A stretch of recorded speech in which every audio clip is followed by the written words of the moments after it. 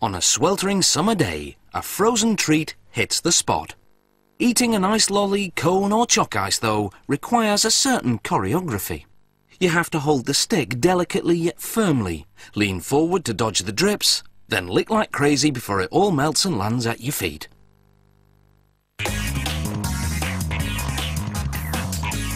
The outer shell of these ice cream-filled lollies starts with a transparent base, made of water, liquid sugar, corn syrup, citric acid and a stabilizer. It all travels to 3 separate compartment vats, each of which mixes in a different colouring and flavouring. This company produces 3 flavours: strawberry, orange and blue raspberry. Each compartment vat pumps its flavour to a machine called the filling hopper. The hopper injects the liquid into row upon row of 60 millilitre lolly-shaped moulds. This production line has 340 moulds in continuous motion.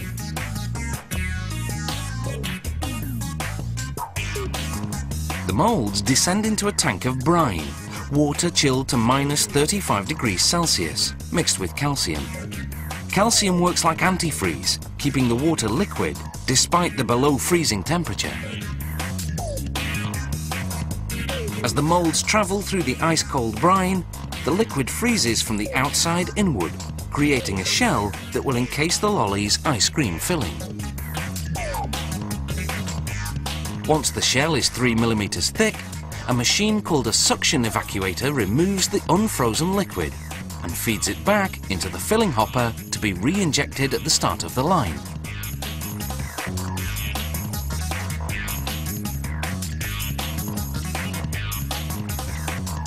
The shells are now empty and ready for filling.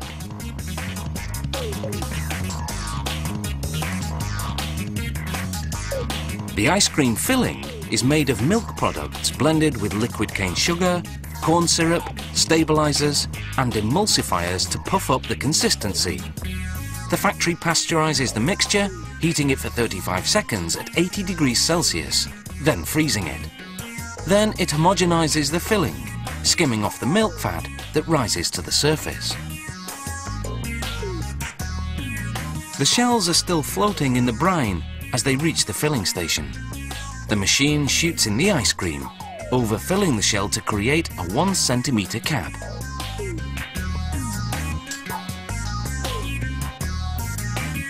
The ice cream begins to harden in the cold brine.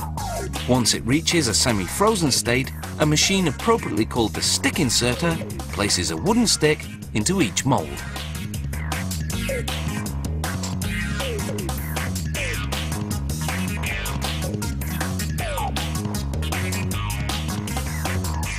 Now the moulds leave the brine and enter a tank of warm water, 24°C, hot enough to detach the lollies from the moulds without melting them in the process. From initial injection to final extraction, it's been just 7 minutes.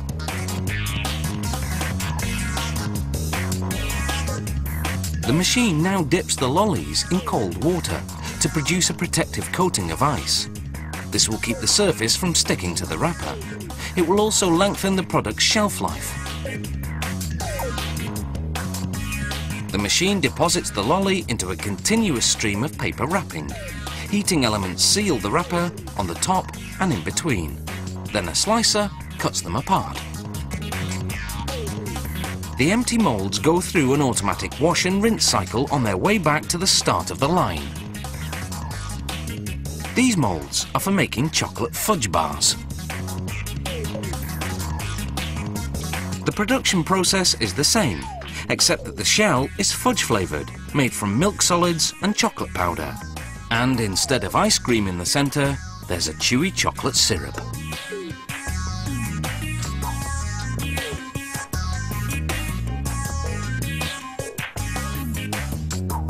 The factory stamps the packaging for all its frozen treats with the production date and other information. These frozen treats have a 1-year shelf life in the freezer, but somehow we think the kids may not wait that long.